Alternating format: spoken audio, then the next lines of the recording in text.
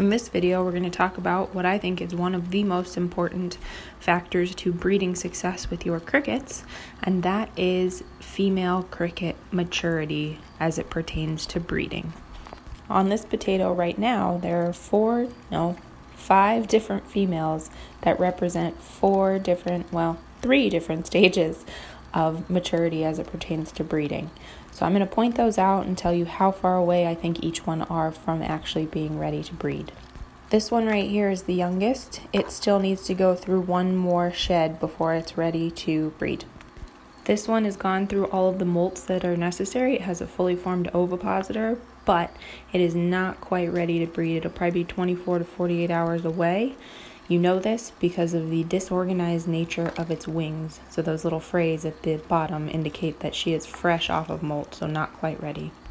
Notice the difference with this one. No frayed ends there with the wings. They're very organized, which means she's molted at least 24, maybe 48 hours previous. So she will be ready to breed right now. Hopefully this was helpful in telling you which kinds are different, which stages are different. Really pay attention to your females. Like I said, the males may be chirping, but the females, if they're not fully mature and ready to breed, it's just useless song at that point.